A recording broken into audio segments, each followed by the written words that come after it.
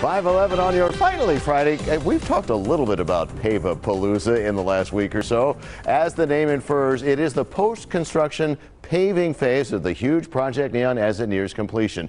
Lane reductions, freeway closures, yeah, they've been a little inconvenient while the paving is going on. However, but Nate, the material being used to pave our newfangled freeways has got a big green benefit for all of us, even those who don't travel those particular valley roads.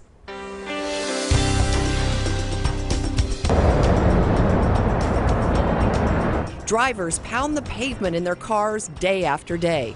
This is where the rubber meets the road. And thanks to recent technology, the same rubber will eventually become the road. We're taking roughly 60,000 discarded tires that would otherwise end up in a landfill, removing the wire, shredding them into a fine little pellet, and then mixing that in with the asphalt and the aggregate.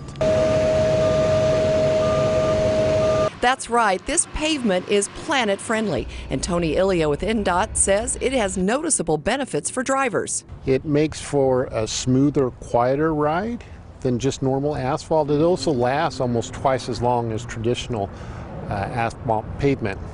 And that means longer wear and tear with fewer patching and paving repairs. Arizona has been using Crumb Rubber Asphalt for years because it holds up well to the blistering desert heat.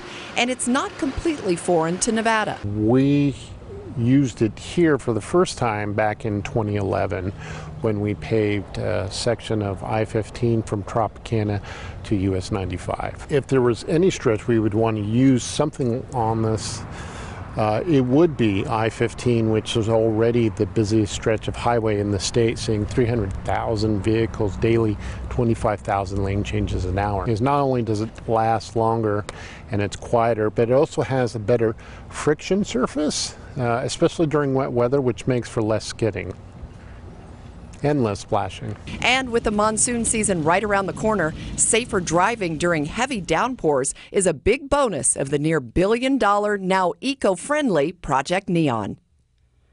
Well, who knew, right? Okay, so this is actually just a little small sample of Crumb Rubber that I brought. So when you look at it up close, right here, it really doesn't look all that impressive. I mean, it's just little black slivers of very minutely crushed rubber. But when you mix it with all the other components like asphalt, cement, sand, gravel, and crushed rocks, it improves the durability and the smoothness significantly.